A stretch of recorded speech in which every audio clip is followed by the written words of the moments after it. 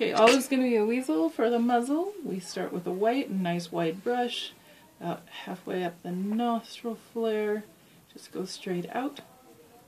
Bring it back into the lips. Okay? Same thing on the outside. Go out about as far or just beyond the outside of the eye. Make sure you do it the same on both sides. And then fill it in. With the weasels, you got to be a little more careful of the lips than you do the ferrets, and you're good to go. Have a medium wide brush and the brown, tag brown. Load your brush up real nice.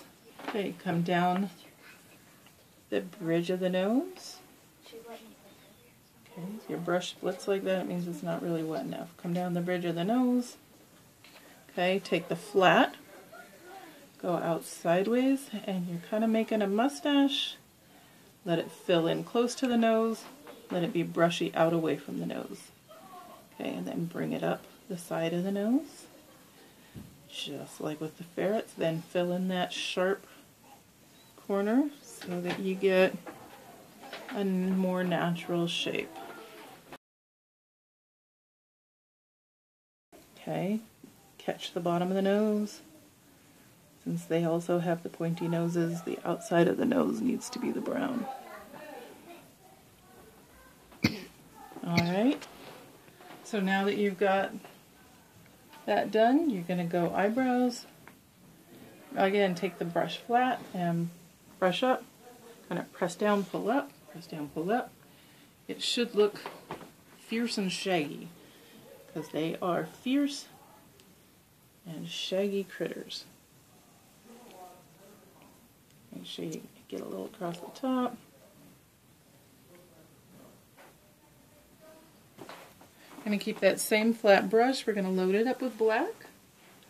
We're going to do the nose, which is triangular. Again,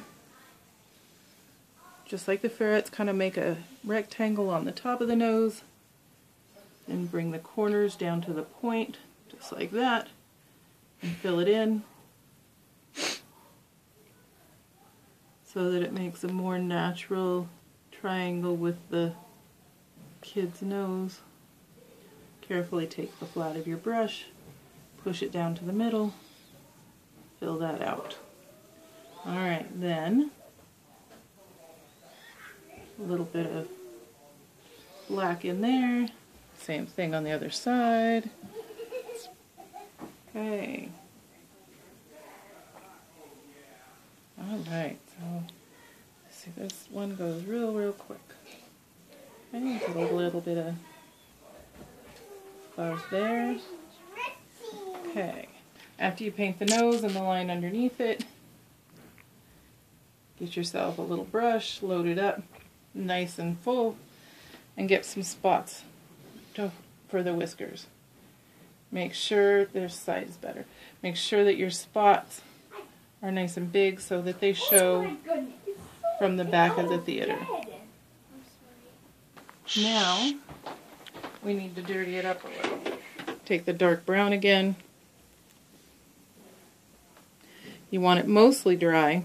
Spritz your sponge.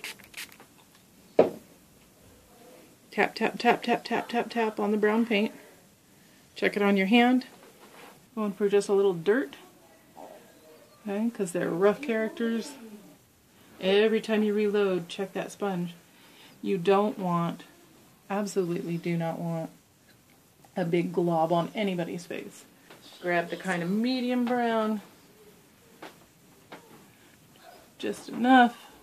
Make sure you don't end up with square corners. Want them to look dirty. You can grab the StarBlend.